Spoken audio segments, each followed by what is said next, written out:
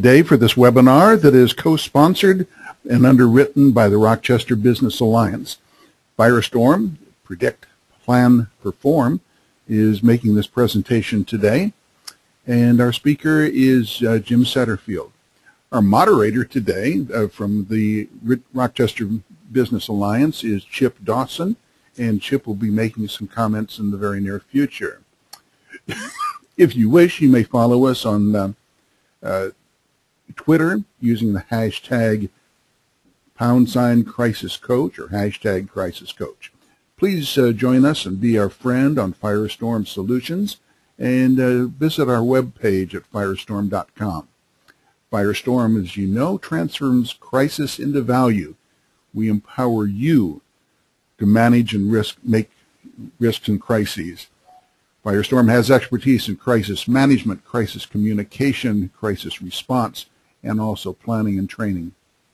Our lawyers like us to make this disclaimer: the presentation is not complete without the accompanying oral comments and discussion.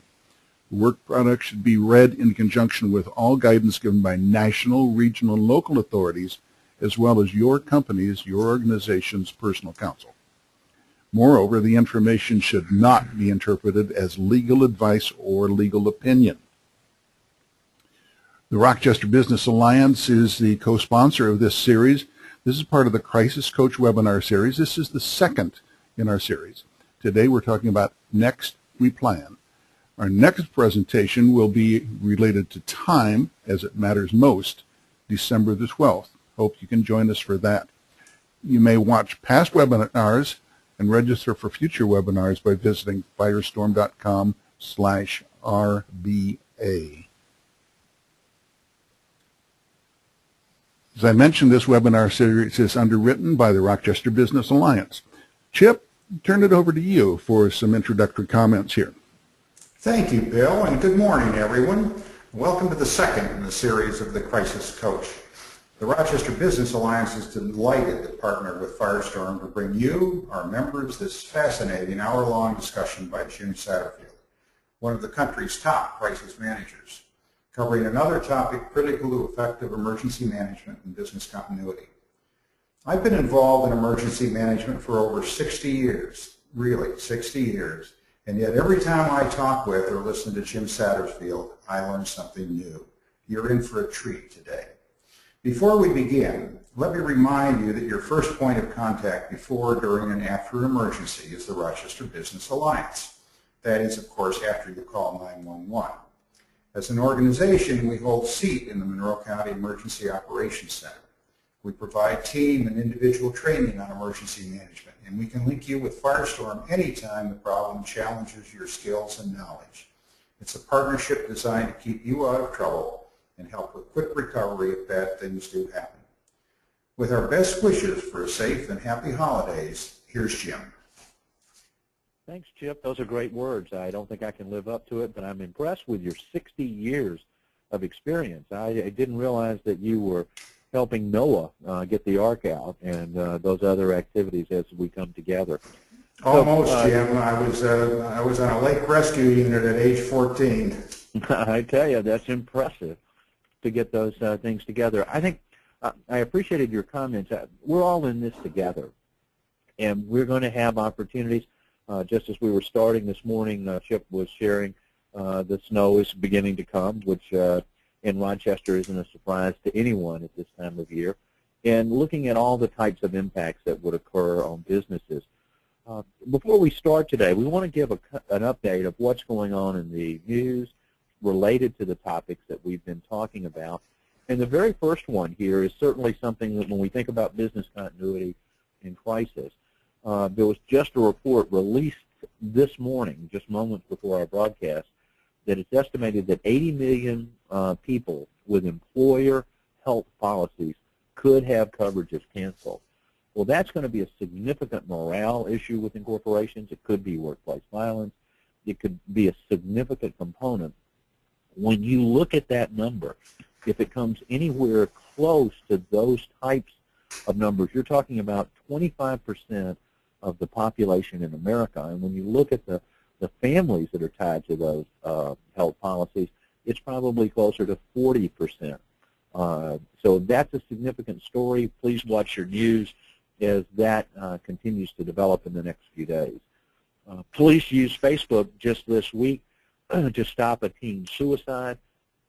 We're seeing increasingly social media as being a point of reference to help organizations identify what they need to do and when they need to do it. College campuses continue to have outbreaks of a variety of things, including violence. We had a lockdown yesterday at Yale, but this is a story about Princeton here with a meningitis outbreak, and they had to get special permission from the CDC to import the vaccine to deal with that. Anytime you have people in close quarters, your potential for a communicable illness outbreak is accelerating. We also now are starting to see regulators requiring the testing of your communicable illness or pandemic plans. I know that's certainly true today in the banking and financial sector.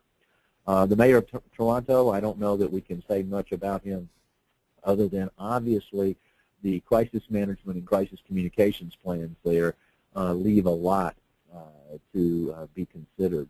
The typhoon that hit the Philippines certainly was horrific. 250-mile-an-hour winds, thousands of people killed, the disruption, and the ultimate impact on the U.S. economy. When you look at the call centers and the other support functions coming out of the Philippines, that's a significant supply chain disruption. Liberty University had a shooting this past week. We had a carbon monoxide leak in an elementary school, particularly lower areas. You look at the concentration, the whole protection of your identity and information. There was a report just released that people used 1, 2, 3, 4, 5, 6 as their password, over almost 2 million people doing that. Clearly not an area that we need to focus on. There's an idea here when we think about all of the subjects that Chip referenced earlier and even some of the implications above, that this is part of a continuous improvement process. Within your company, if you're in the manufacturing segment, you're thinking about Six Sigma, lean manufacturing, those types of areas. Well, the same thing happens when we talk about business continuity, resilient communities, and we've got communities that are at significant risk. There's some highlights that tie those communities together, that there are no quick fixes, that the government doesn't have all the answers, and that shouldn't come as a surprise to any of us in our talk today, and that but the government can play a role in asking the right questions.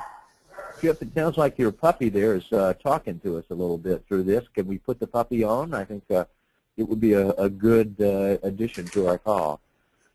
I'm sorry, Jim. I thought we were on mute, but that's part of emergency management. I'll figure out how to fix it. Well, that's the joy of live broadcast, everybody. It shows that we can operate our businesses anywhere at any time, and that's an important element. So as we move out of all of those things, it's talking about measuring, are you ready? Are you sure? How do you know? And those would be activities that you should think about within your business. Do you have clients that are requiring you to evaluate where you are? Do you have regulators that are looking at those activities? And to know what your goals are within your program would be a good opportunity. The Firestorm self-assessment, the cost of that is being underwritten by the Rochester Business Alliance. It's a $2,500 value. But it combines a couple of interesting things. In addition to giving you an assessment of where you are relative to standards and best practices, it will give you a maturity rating along with benchmarking against other companies across the country. So that self-assessment will take you about an hour. It focuses on the dimensions that you see moving across your screen now and aligns with the current standards that are in the market. That's an opportunity if you're thinking about, as a beginning step, where do you start? It might be a good place to begin. So today we're going to continue in our discussions around the predict, plan, perform process, understanding the vulnerabilities, their impacts, the threats, how do you monitor, what are the triggers. We'll talk about various kinds of plans, and we're going to get into some of the planning area today and focus around that. And in future webinars, we'll be talking about the perform, the training, the exercises, the monitoring, the supplies, the actual crisis management. So that's an overview of really the whole series and everything that we're looking for. By the way, the predict, plan, perform works if you find yourself in a crisis or trying to deal with an issue that's rapidly developing. So how do all these plans start to come together and fit? The chart that you see in front of you shows you where you're starting, and it shows a little bit of it over time with the intensity of the crisis or disaster happening. Ahead of time, we've got an opportunity to understand where we are and start to develop our plans, our training, and getting those things available to all of our people. And we listed a variety of different plans under that first section. At the onset, as Chip pointed out, we've got the emergency response. You've got the coordination with the first responders, the activation of your plan. You then do an impact assessment to determine how bad is it, making those types of decisions that you need to make, then transitioning into a response and recovery, and then in a post-incident area. Now, plans can be simple or they can be complex. Here's a fairly complex-looking chart taking those same 5 stages and then showing you a little bit of what you'd be doing. And we posted this to show you about specifically a crisis management plan. So you make sure your employees are ready, your plans are ready, doing the training, the exercises, verifying that your critical vendors, identifying them and making sure that their plans are in place. The event occurs, you activate your emergency response plan, your incident plan. You begin to monitor facts as they're developed. You activate your crisis management plan. And then as you are pulling your team together, you're assessing how bad is it, how serious. If it's not bad, you're going to stand down. If it is bad, then you're going to then shift into the activation of restoring your business functions, identifying the metrics and the stakeholders, restoring physical and virtual access, and establishing command and control, because you'll lose command and control in an event. And by the time you've got everything back operational from the event that started, that's the arrow along the bottom of the chart. It shows you the recovery time objectives and priorities as you start to put together. And that's a part of your business continuity plan as we look at each one of those areas. But once it's even over, you still are going to be faced with crisis PR, critical decision support, and return to a new normal. So at the very beginning, people are asking, what should we know? And during the event, what supplies do they need? Where should they go? And then under the consequence area, what should they do now? What should they say? So all of these things begin to interrelate, and that's what we're going to start to talk about today as we talk about the planning process and what's required within your organization as we go forward. So the words here, this is a wordle with all those various words listed around it. But when we think about business continuity, getting your business back up and running, it's certainly a complex series of activities. It's got employees involved.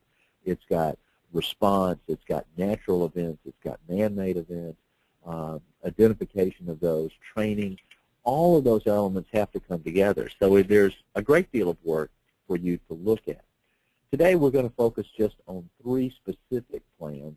We're going to look at your emergency response plan, a security plan, and a crisis communications plan. Now, we could have added workplace violence. We could have added communicable illness. We could have added crisis management. All of those will ultimately need to be worked on as we think about them. But I want to start to give you a framework so that you can begin to look at your company to design specifically what is it that you need to do and operate in those areas. The first thing I want to emphasize is that plan details matter. This is the definitive document that your team was going to have to rely on to respond. To be most effective, they have to be concise, easy to follow, and most importantly, actionable. Now, that is a big issue, and we see that as the most common failure when we review plans. And we've reviewed hundreds and hundreds of plans across wide varieties of industries, schools, and businesses. And they tell people what to do, but don't tell them how to do it. And that what versus how is going to really be the primary focus of our conversation today, as we're looking at the business to try to help you understand the level of detail that you need to do. Now, using plain language is very important. You want to have the simplest word, and you want to have the roles and responsibilities clearly defined. And you've got to have responses for each one of the threats, risks, exposures, vulnerabilities that you find within your organization. Now, if we were doing a business continuity plan as opposed to an emergency plan, we'd be looking at your critical vendors, we'd be looking at a lot of different activities. But we're going to zero in today on probably the easiest area for you to think about, and that's the incident response, the emergency response that you'd want your people to do at the time that you need them to do it. We also find that companies figure, well, we held an orientation when we brought them on the board, and we showed them, well, here's the exit, this thing goes off, you go out there, this is what you need to do. But people forget. If they're not reminded, if you don't test, if you don't exercise your plan, it's not going to work. And finally, there is no one size that fits all in this business. It also varies from location to location. And as we talk about evacuation in just a few minutes, you're going to see a big difference between what happens in New York City versus what happens in Rochester in terms of being able to evacuate. So you've got to match your code, your procedures within your area. And taking a plan that somebody else wrote, changing the name on the cover to yours isn't going to help you in those areas. So you need to think about those elements as we work into our plan and carry forward today. So here's a simple emergency response plan. We cut off the name of the client so that you wouldn't have those names, but the tabs here, there's a plan framework, a plan overview, the crisis response overview, emergency communications roles and responsibilities. And this client was concerned about those items 5 through 15. They were the particular concerns in their business. The tabs that you would have would be different. And as you see from item 10, this was written for school because it says lost or missing student. Then appendices could be your external contacts, call scripts that you would need to, emergency response forms, the campus plan. So your emergency response plan would have a table of contents that would match your particular business and what you need to do. But now let's go through a sample of that type of an emergency plan and specifically think about what would be needed within a company. Now, this is local IRT stands for an incident response team. You may be using an emergency response team, a crisis response team, an emergency team, whatever your language within your company is, that's certainly fine for you to use. But it's also good to tie this in with what you have in place with your fire program. There's a simple area because you're required to do annual fire drills. You're required to have a fire warden and searchers and disability aides. So taking that same combination together would make a big difference as you start to pull it along in the area. Now, for this particular client, we created flip books. It would be tabbed so that it would be clear to explain what they needed to do in each one of the areas. And this was a large law firm. Now, here's a real surprise. Not everybody likes attorneys. So they had a particular set of exposures that they were subjected to that other clients might not have. But having very clear chain of command, preventative measures, the emergency communications, the evacuation roles and responsibilities, all of those elements needed to be spelled out, and in addition to the things that you and I would normally expect to find, inclement weather, natural disasters, other types of elements that were associated with it. Now, whether yours is a flip book or a binder or a notebook or a trifold, having everything identified makes a big, big difference. Now, what I want to do is take these concepts and move down the road, and we're going to use fire as an example because that's fairly straightforward, but the same ideas of evacuation would apply for any reason that you had to evacuate. So when you think about fire wardens and deputy wardens, you'll notice that we had a picture there of a walkie-talkie to be able to communicate because sometimes cell phone communications are not good. So one of the things when we're designing a plan and working with a client, we'd want to know, is the cell communication good throughout the entire building, or are there dead spots? Increasingly, we're finding that there are multiple dead spots, and so that's why the ability to have walkie-talkies are there. Also, as I'll go back just one little bit here to show you again, having the vest, having the helmet, gives clear level of visual authority in those types of areas. So when time really matters, and we're going to talk about time next month, you want to make it very clear to your people who they should be listening to and what they should need to be doing. Now, you'll also see at the head of this slide, it says fire wardens and deputy wardens. A general rule of Firestorm is HR Rule 1, 2, 3. You need to be 3 deep at every position within your company. Somebody could be out sick today. They could be in a situation where they're on holiday. Who else would be there to be able to handle those responsibilities and carry forward? But let's delve a little bit more into this area of fire wardens and deputy wardens as we look at it. Now, you'll notice this, and I want you to read these words in light of the how to do it as opposed to just what to do. If the alarm sounds, upon hearing the fire alarm, command evacuation of employees. That's a very set of specific actions. It tells you how to go about doing that. Direct the personnel to the nearest stairwell, and after checking for smoke, fire, or contaminants, instruct employees to wait there for further instruction from the building fire marshal. Now, those instructions were written for a high-rise building in major metropolitan areas. If you're in a more rural campus environment, you will probably want them to move ahead with the, if directed or deemed necessary, walk downstairs to the exit of the building. At no time shall a fire warden direct evacuees to use elevators unless directed to do so by the fire department. We all know that elevators, you don't want to be trapped in one. You've got smoke, you've got heat, and carry forward from those areas. Now, one of the common problems that we find where there's a company campus with multiple buildings is that the PA system doesn't work on all floors at the same time. In these particular buildings, it sounded on all floors, and it could be heard from all floors from each of those areas. Those are very important, very clear directions, and you would understand what you would need to do. But what else is it that we're asking our wardens to do? Have the evacuation route clearly planned. It's important to walk down the stairwells. Where do they exit? Do they exit into a lobby? Do they exit to the exterior of the building? How do people move away from the building at those particular points? And as we talked about, there's a difference depending upon the cities. In New York, in a high-rise building, if there's a fire alarm, you're instructed to go down 2 floors and re-enter the building because that's the code in New York City.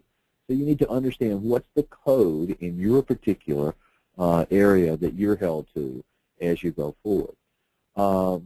You want to have people pre-assigned to help people with disabilities. Is somebody infirm? Is someone on crutches or a wheelchair? Did they just go skiing and break their legs, so they're going to need assistance?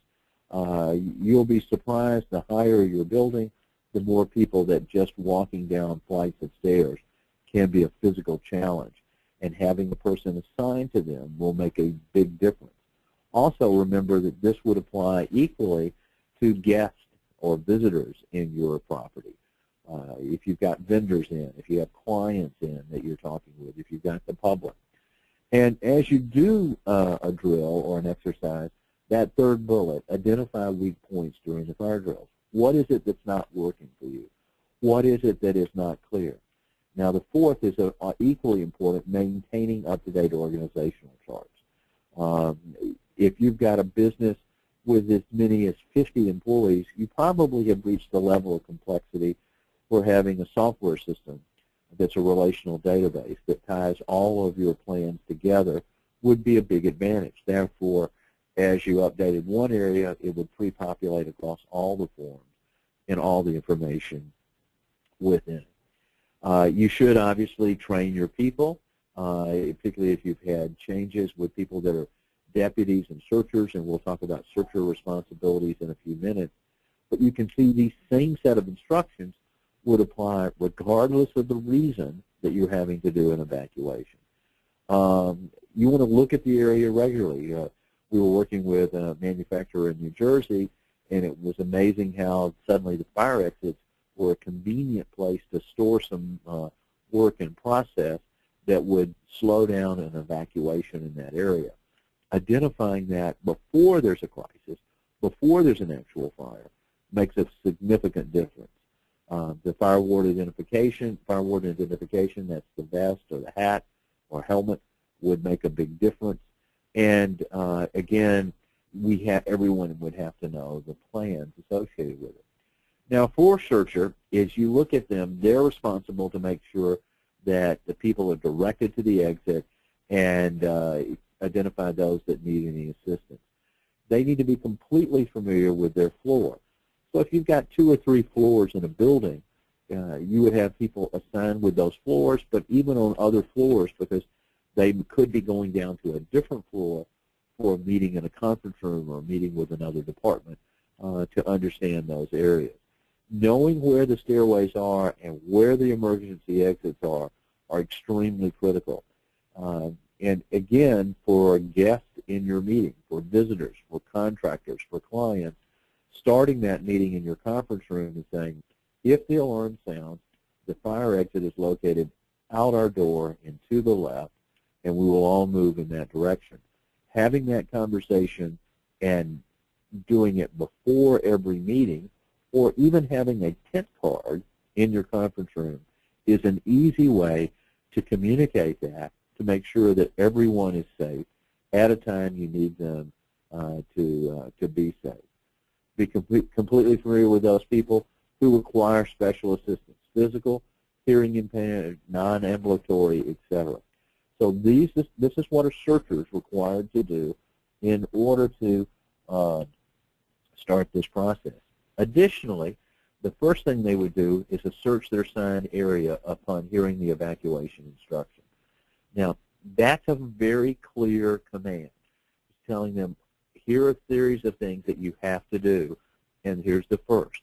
From that, they would then go to the washrooms, storage areas, file rooms, and any other areas where employees may be located and potentially didn't hear the evacuation signal. So it's not just the office space. It's just not the cubicles. It's just not the production floor. You have to do a clean sweep on each of those individual areas. And stand by the area until the people have evacuated. Your physical presence will make a difference in going from there. So it's not enough to go to an area and say everybody needs to leave, the alarm is sound, and continue to move, because then you have no firsthand knowledge that they, in fact, have carried out your action. Physically standing there and telling them that they need to move is exactly the correct action, and the level of clarity is very clear at this point in time. You direct them to the nearest stairway where the fire warden will direct them down. So you've got the searcher out on the floor directing them to the stairwell, and then you've got the deputy warden or warden there getting them down the stairs and then to leave the building. And when you're searching and you're going through, we recommend that you close the door. So if the fire department responds, and if they know there's a closed door, they know there's no one on the other side of the door. That door, even if it's not a fire-rated door, will restrict the spread of the fire, cutting down oxygen, helping to buy more time for others within that space. And it is also the confirmation that it's been completely searched and under your control at that point in time. And then lastly, when we think about it, you would report the status that, I've checked everything, and from here back to the north side of the building, or here back to the accounting department, or here to the HR department, or some area that would make sense. I have looked at it, and there's no one there. If you can't locate them, then that's where the handheld radios, or if you're in an area where there's good cell phone communication, you could, via cell, report to them that the floor evacuation is now complete, and the searcher, along with any unused disability aids, would then move forward to leave the building. The fire wardens then would notify and report back to your incident response team or your emergency team or your crisis team, however you're structured at this point in time. What I'm trying to show you here with these slides is that there's a level of detail that provides clarity. It's simple, it's straightforward, but it's the type of information that you would need to put together in each one of the exposures that you're faced with.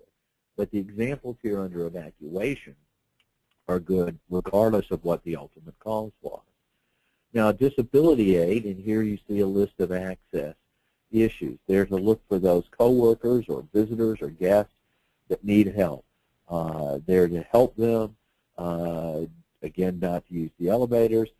You can't evacuate people in their wheelchairs. You're not going to try to take wheelchairs down a set of stairwell areas from that.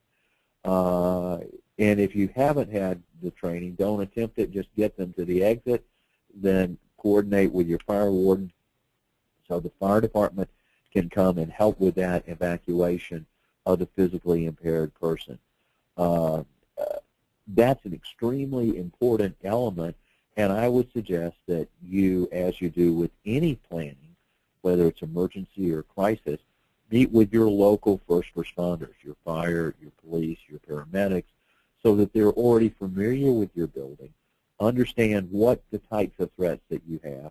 Also, when the fire department responds to the building, they get a description of the type of people that are in the space who may need this level of assistance. So getting a list of those people who need the assistance, getting that in the hands will be important. The note down there, if you're in a building that's managed by a third-party manager, then making sure they're aware of who within your company, where are they located, who has a disability issue, who needs some assistance, will be extremely helpful.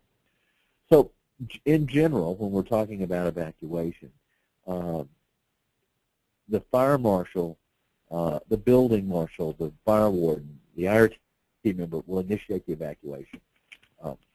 However your alert system goes out, if that's a bell, if it's a paging, and the move is to get people out of the building. If it's a non-fire emergency, the incident response team may deem it appropriate to evacuate the building, but to keep the employees safe. There may be a threat inside of the building that's greater than the threat outside of the building. So that's obviously the reason why you would want to evacuate. And the wardens then assure the incident response team that everybody has been cleared from the building. Now, so general procedures, people need to learn where the stairwells go. They need to walk them from their exits. Now, in a 1- or 2-story building, that's not as much of a challenge. If you're in a major metropolitan area, if you're in downtown Rochester, you're in a 20-story building, there are individuals that will have difficulty walking down that many flights to be carried forward. The idea of having a safe and okay hotline to report back into is extremely beneficial. If you've trained your people in advance that if there is an evacuation, once they're safe, they're to call a particular number. I'm showing an 800 one here, but it could be a different number to let them know, let you know that they're accounted for. Having a virtual meeting place is a strategic advantage for an organization in this level of planning. Emergency packs, the types of things that you may need to take with you, a flashlight, some water, a nutrition bar, maybe a parker, a covered for that. Again, depending upon the type of an evacuation that you would need to have, having it designed. If you would like to know about what emergency supplies you need in your area or your company, we work with a firm called Nexus, and they have software like the facilitated assessment that we described earlier for business continuity or other areas that can help you determine what are the supply needs that you need to have within your company for the exposures that you've identified. And we will get them to do a waiver of the fee associated with that assessment. If that's something you want, let us know, and we'll be glad to coordinate that. Again, general evacuation procedures. These would be the types of things that would be given to all employees. Gathering your personal belongings, people are going to need car keys. There's a situation here, though, that you want to make sure that people understand. If they're in one part of the building and there's an evacuation that's declared, they're not to go back to their desk to get their personal items. They're to leave from that conference room and not return back to their traditional work area. Those are very important areas to stress. We've seen that not work effectively in a crisis where individuals have to feel like they need to go back to their desk to get those things done. You see the reference to falling debris down there upon exiting the building. Move away from the danger area as quickly as you can. But explain this to your people, going through it, and then as you do a fire drill, as you do an exercise, stressing these various elements. Hopefully you're seeing in the slides that we're showing you today a level of detail that's a little bit more than what you would think of about a normal evacuation type of an experience. Now, updated information. As we look at things, the authority of the location is the incident response team. If you've got a corporate organization, you're not going to call up the headquarters in another town and say, by the way, the fire's in the building, should I leave? Imagine a phone skit with Bob Newhart pretending he's on the telephone. He's going, yes, sir, well, we've got a fire and we need to evacuate. Well, is the fire, no, the fire's not to our door. I see. We'll wait until the fire gets to our door before we evacuate. Well, that's ridiculous. So what you're looking here is to put authority in your teams to let them make the decisions that they need to make. We also recommend that you don't have a specific physical assembly area. We're seeing with workplace violence episodes from around the country that there's a tendency to throw a fire alarm to get everyone then to head out, and you know where the departments or where the individuals are that you're upset with are going to assemble. So it creates a secondary target area by having identified assembly areas. That's why we recommend a virtual assembly area where people report in. Wallet cards are a great idea. They're quick, simple information, the number to call, the basic facts, what people need to do. It's not a big expense, and it's certainly an area that will give the essential elements to everyone that you have. Remember, you're responsible not only for your employees, but for all the visitors that you have within your location. Contractors, customers, vendors, suppliers, trade people. They are all you need to be aware of. And then the Safe and OK hotline is a good opportunity for you to identify that within your organization so that that way you've got the communications. You can certainly put a message on your Safe and OK hotline to confirm what's going on at those individual points. So we spent a lot of time talking about fire today, and really what we want to know is that you're your own first responder. You are responsible for your safety, and that's what we want to communicate to every employee within our organization. And again, they have the responsibility to act if they feel that their life is in imminent danger. So walking those stairwells, knowing the exits, knowing how they work, makes a significant difference to make these individuals happen. Now, we spent a lot of time on an emergency response plan. Let's talk about a couple of other things quickly as we wrap up today. First is the security plan. Do you have a security plan within your area? Workplace violence is a significant threat. There are over 2 million episodes of workplace violence annually in the United States. And it's not just visitors. It's employee-owned employee. It's a variety of different elements that are associated with it. OSHA has identified workplace violence as a known hazard. You're required to have a plan, yet the majority of organizations don't. So what you would do in those situations, you begin to spell out. And here are some of the security plan components that you'd be thinking about within your particular area. Access controls. Is there a panic button in the general lobby? Is there video surveillance? Do you have visitors badges for employees to walk in and to be seen? We're working with an organization out in San Francisco, and they have an interesting visitor pass that's done. It's a paper self-adhesive identification that the visitor would have with their name, their company. And there's a little circular box, and in that is a stop sign. When you receive the pass, the stop sign is clear. You can't see it. After 24 hours, the paper is treated chemically, and that stop sign, the red stop sign, comes up. So it clearly would identify, here's a person that hasn't been approved today to be in our space. So access control systems, doors, locks, keys, cards, those things become very, very important. By the way, if you're doing card access into your buildings and do that, we recommend that you do not put your company name on that card, because if you do, then you've directed the person who steals the card to know exactly where they need to go and use that one. Anonymous reporting is an issue that we see many organizations fail in completely.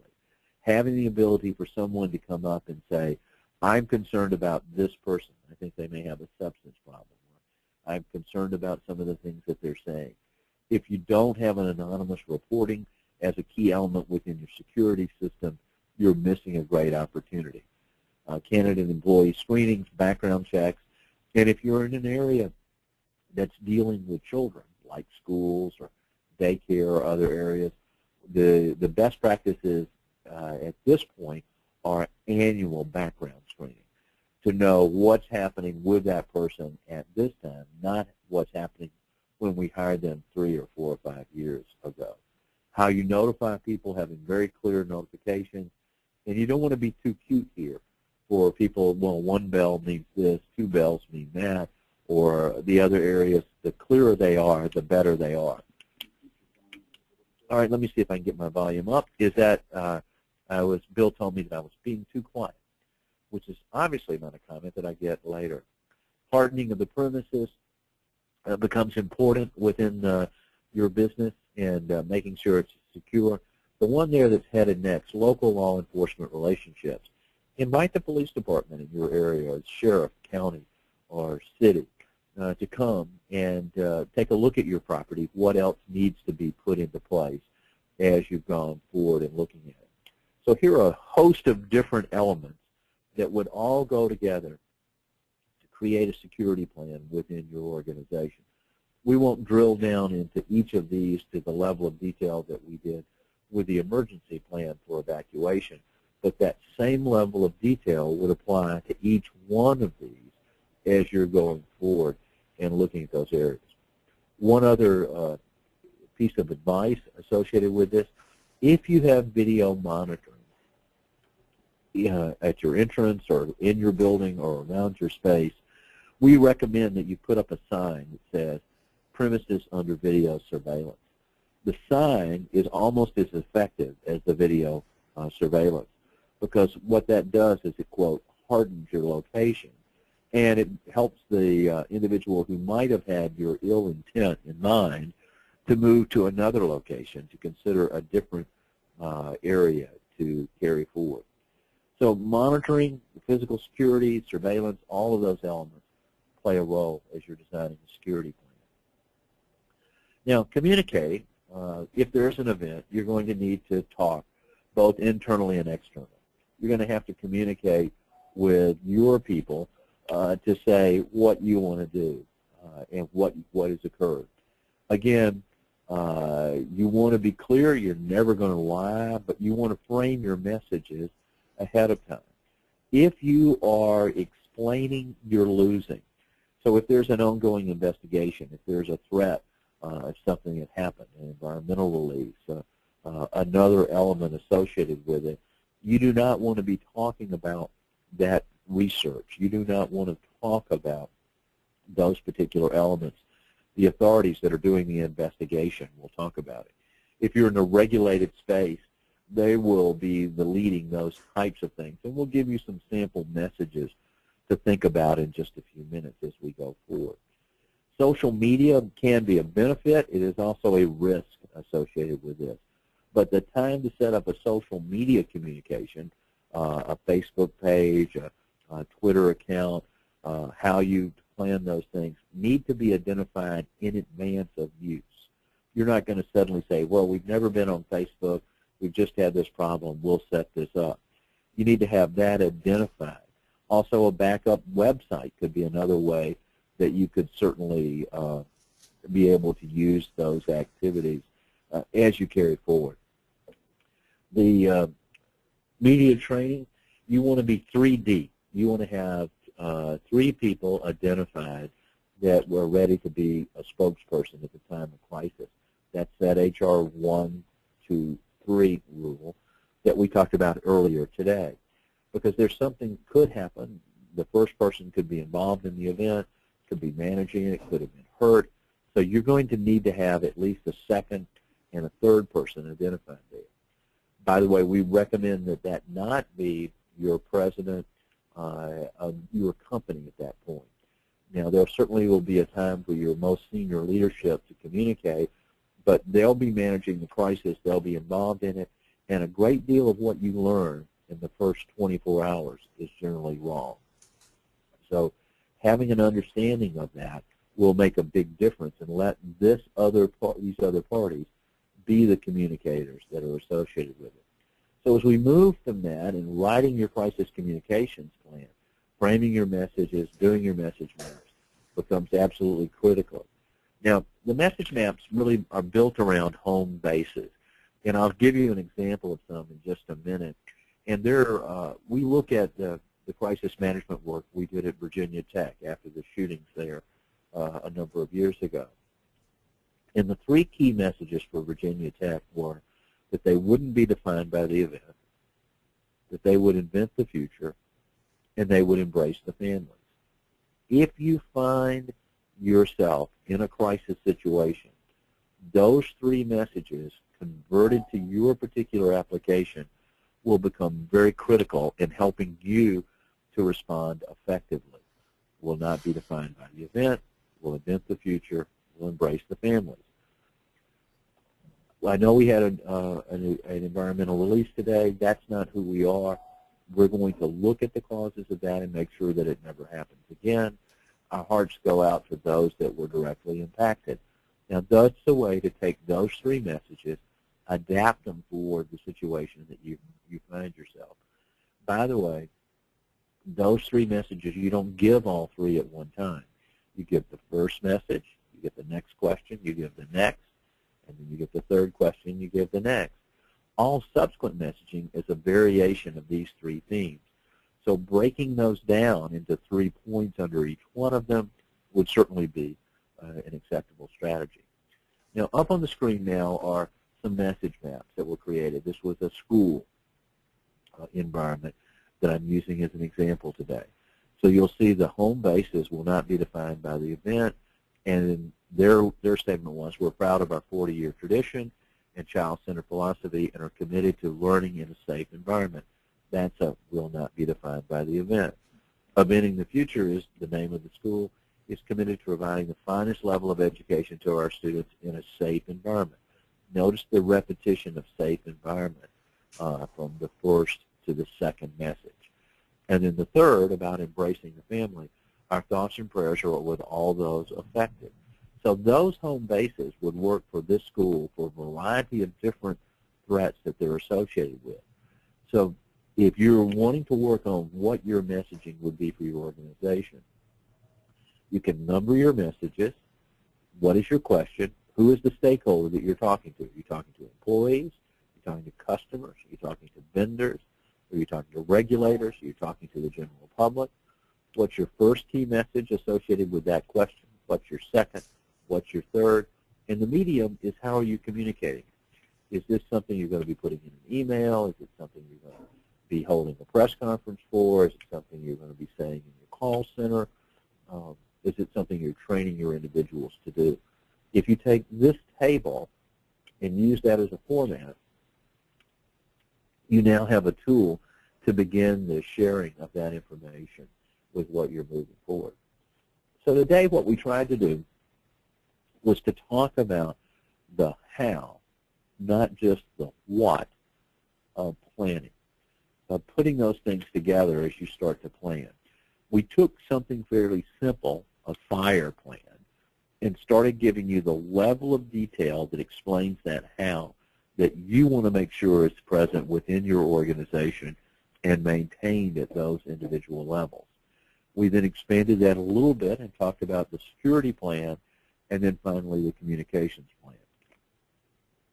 As part of the webinar series that we're doing with the Rochester Business Alliance, in future ones we will be going more into the business continuity and the crisis management aspects of it. But today we're trying to build a foundation on which you can train your people so that they're aware, both from an evacuation standpoint, a security standpoint, and then how your communications would work. So we covered a lot of information, and hopefully you found it helpful today as we started to try to give you that framework.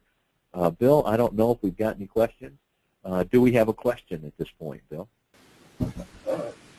We invite people to use the come off mute. Yeah, please use the question facility to enter any questions that you might have. You mentioned earlier the self-assessment. Could you explain how we can get that? All right. The self-assessment, Bill, I had that as the next slide, so you were either omniscient here or at least on top of the game from that standpoint. It's a $2,500 assessment, and that's being waived by the Rochester Business Alliance. They're underwriting the cost of this for your particular business. As you look at that, it will be an interview situation where you would sit down with a person who has the knowledge of your plans and someone from Firestorm. We would do an interview. We look at some 11 different dimensions, and we look at 5 data points in each of those 11 dimensions around this area of business continuity. Or if you prefer to have an assessment on workplace violence or another area, let us know. We would be delighted to do that. You then get an oral review of the results and then a findings report, approximately 18 pages long, where it would explain where you are on a narrative basis within each dimension, as well as a quantitative scoring as a percentage of best practices, and then you can benchmark against other companies. You can go to firestorm.com and request that under the contact us. Under the comments section, please mention the Rochester Business Alliance, the RBA, so that way we will in fact waive the fee associated with it, and you'll get that assessment done on a no-fee basis. Bill, was that our only question? Some people are wondering how they get a copy of the slides, and that is easily accomplished. Just send a note to webinars@firestorm.com, and we will be happy to send you a copy of the slide deck. And we'll try to follow up with everyone on today's call. It's obviously when you've got a number of people on a call, it's hard to answer everyone's question and have it relate specifically back to who they are. So we'll reach out individually to everyone on the call to see if you've got questions. We can get you a copy of the slides so that you can start to look at the planning requirements that you need to have within your area. So, Bill, if that's got our questions, I'd like to thank the Rochester Business Alliance, and I'd also like to thank Chip Dawson for his help today as we are trying to share information that everyone needs in order to do the planning within their organization.